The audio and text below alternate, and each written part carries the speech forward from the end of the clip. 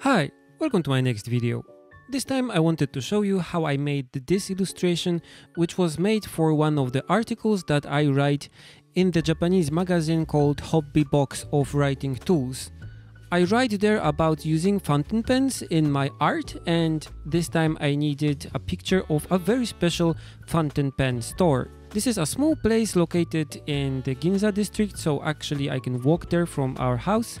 And it's just a small room in this retro building, and this building itself is one of retro spots in Tokyo. I went there once before just because I was looking for interesting fountain pen stores, and I was charmed by it from the start because the small room was just packed with memorabilia and fountain pens. Because this store specializes in fixing and selling old, retro, and also very vintage and rare fountain pens. So the owner not only specializes in just selling them, but also repairs them and fixes pens for his clients. So this time when I went because of the article, I knew that I will have to just draw the whole store for the magazine. So I took a lot of video and a lot of reference photos, trying to cover every little nook and cranny, every corner, which was not really easy because the space was cramped. But based on these photos, I managed to do first a really rough sketch to recreate the space and to decide the perspective and where everything should go, to later sketch it again on the watercolor paper, but this time putting in all the details that I want to have in the finished picture. So while I trace with my fountain pen all these small details, let me tell you a little story about the picture itself. When I was still in primary school, I got a fountain pen from my grandfather. I knew that it was a nice fountain pen because it was black and gold and it was a Parker fountain pen. I didn't know much about fountain pens, but I knew that this was a good one. I think he got it as a reward or at an event of some kind in 1970s. And I think that at that time it was probably still a difficult thing to get in Poland because of the influence of Soviet Union. So a pen like this made in England was a big treat, I think. But when I got this pen already a few years later, it was beaten up and it didn't write well. I tried to use it a few times, but it just didn't work well. So I kept it safe, I didn't use it, and what's most important, I didn't try to fix it myself. So I just put it somewhere safe.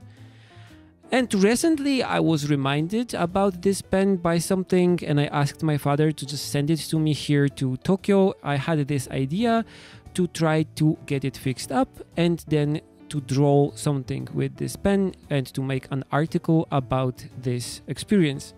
Actually, you have already seen me make an illustration with this fixed pen. The illustration with a train and a bridge that I posted in one of my recent videos is made with this pen. So we managed to get it fixed, but the article, the main part of the article was about the actual experience of having the pen fixed, of fixing the pen and making it work.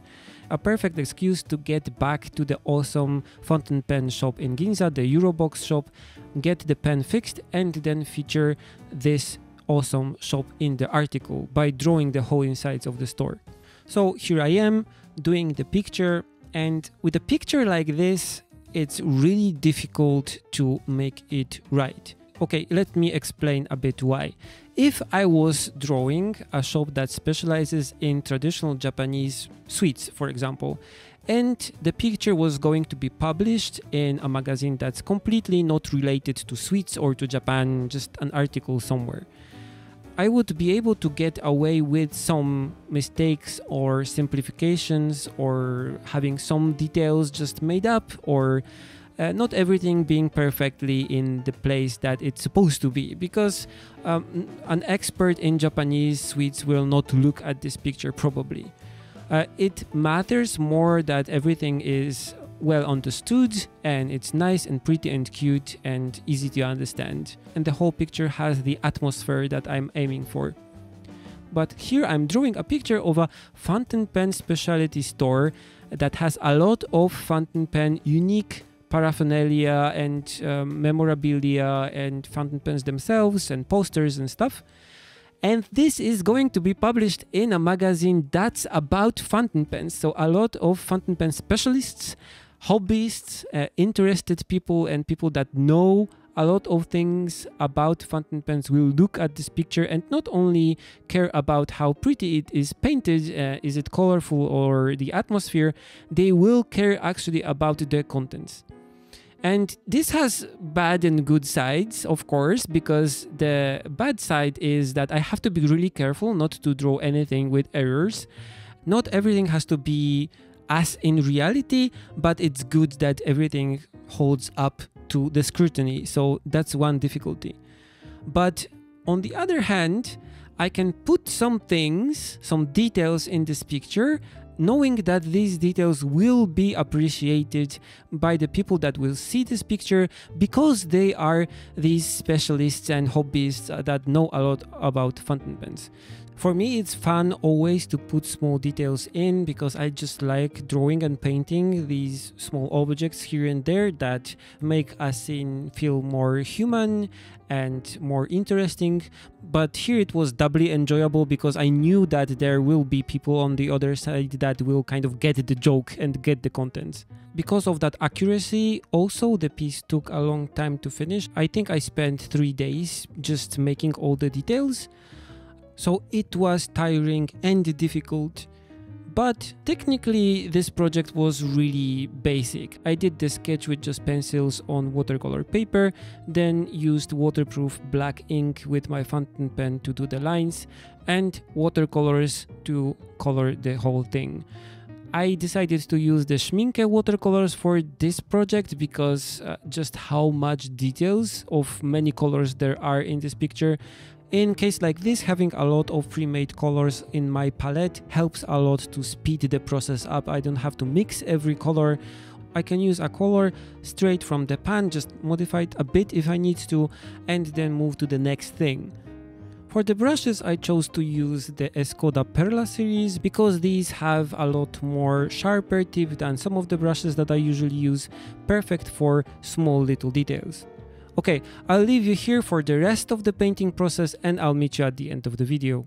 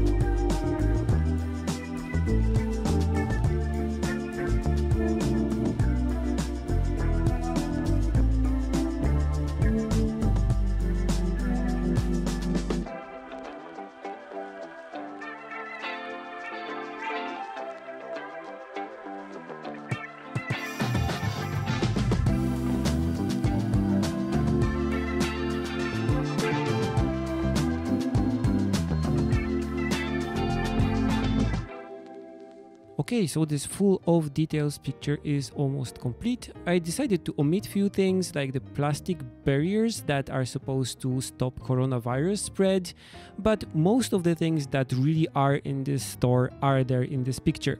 I like how it turned out, I like the colors, and I also like how it turned out in the actual magazine.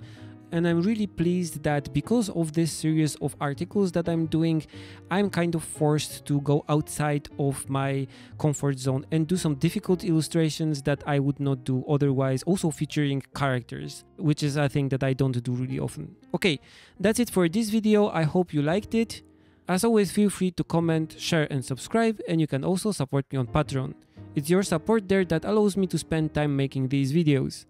See you in the next one. Bye!